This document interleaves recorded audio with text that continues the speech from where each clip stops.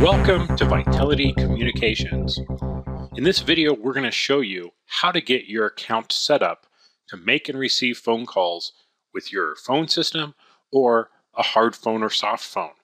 First, we need to log in and get our account set up properly. Using the credentials that you've got in your welcome email, you go to portal.vitelity.net and then log in with your username and password that you were given. Once we get that, it's going to ask us a couple security questions. So the first question, we just come up with a little security question here. And I'll just put in, what is your first name? And in my case, it's Carrie. You might want to make this a little bit more secure. And what happens if your account gets low? You can say, call my cellular number and disconnect 30 minutes later, or immediately disconnect service. Well, I always want to be notified. So I'm going to put in a cell phone number here. I want to be notified, so I'm going to put in a phone number here and say go. The next thing, it's going to give us access for our IP address. If we log in from a different IP, it's going to make us go through the security questions again to make sure that you're the authorized user for that account. Okay, so now I'm authorized for this. And the first thing we need to do is set up a sub-account. And the sub-accounts are what is used to provide SIP credentials for your phone system or your SIP device.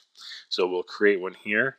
And I'm just going to do something simple. I'll just call this test01 and a password.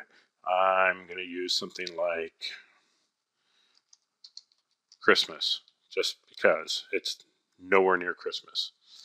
And the caller ID number, I'm just going to leave that blank for now. Is it going to be behind network address translation? Which is going to be yes.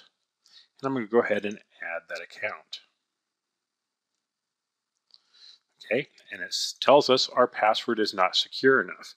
It's a great security feature here to make sure that you're using a good non-dictionary word password. So what I'll do is I'll do something more like this +01. Kind of leet speak it up there a little bit. And now I'll go and add that account. Okay, so now we have our login information here. The next thing we want to do is go over and check out our DIDs. Of course, we can always go back to our main tab here. See, I do not have any direct inward dial numbers. So I'm going to go and create a local direct inward dial number. And I'm in California, so I'm going to select California, select go. And I'm in the 949 area. So I'll just see if I can find something in the 949 area. There we go. Click on order.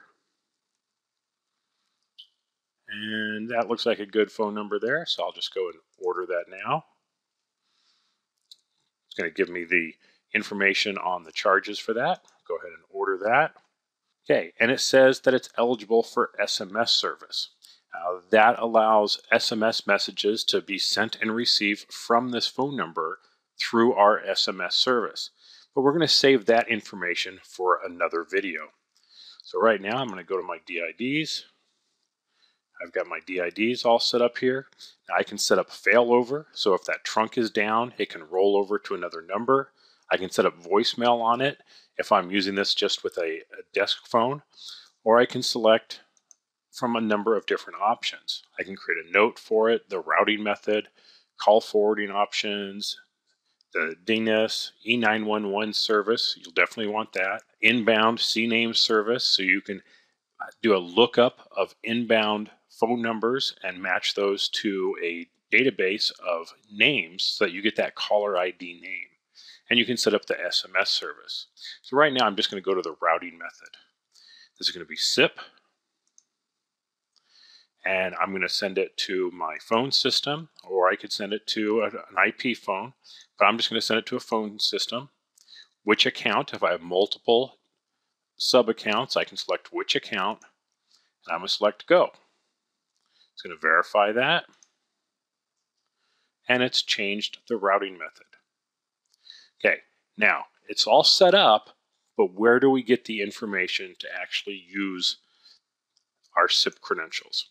I'm going to click on the Support tab, and up here at the top, there's a number of different options.